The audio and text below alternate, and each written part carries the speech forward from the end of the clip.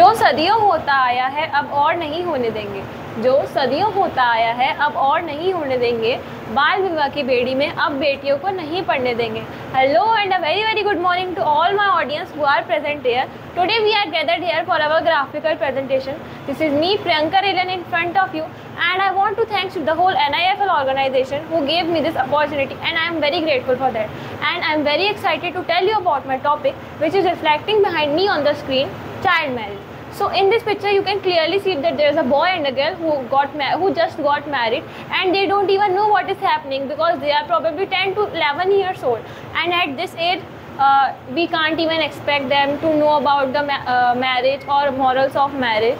And I don't know about boys, and maybe it don't, but girls have to suffer a lot if she married at such a young age.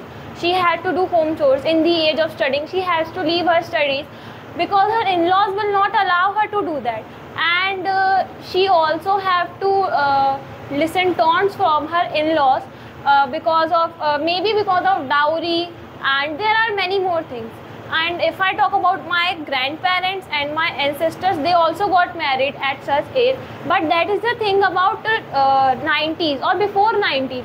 Now it's 2024, and seeing such thing happen, it's such a shameful thing that we are not doing even anything.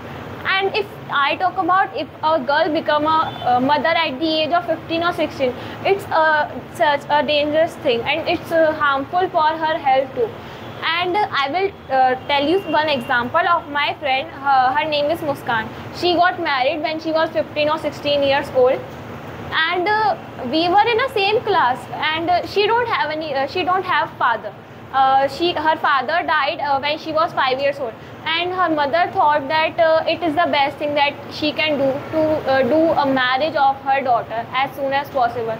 But that was the worst decision of her life, because my friend committed suicide when her son was 8 months old, because her in-laws were forcing her to give dowry, but she knew that she can't do that because her mother was poor.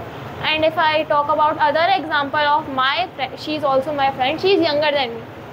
She got married when she was 14 years old, and until then I didn't see her. Whenever I go to her in-laws house, they just said that she is not home, and also they said that she is not well, and but her neighbors told me that her husband beats her every day. And when I told this to her my friend's father and mother, then they said that it's normal.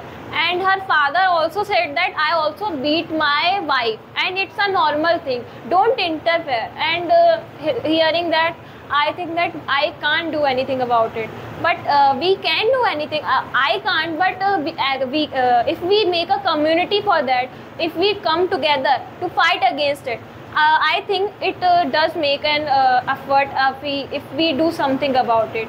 Like, we have to make a community, and if government is not listening to us, and if police is not listening to us, because mostly in the case police take 10 to 20,000 and they don't even do anything, they just let it happen. Like, you can do marriage of your daughter if your daughter is agreed, but she is only 12 years old, she don't even know what is marriage, so how can she say no about it? So that's all about it. If we want to do anything to stop child marriage, then we have to come together for it. Thank you for listening to me. If you like my video, like, comment and share as much as possible. Thank you.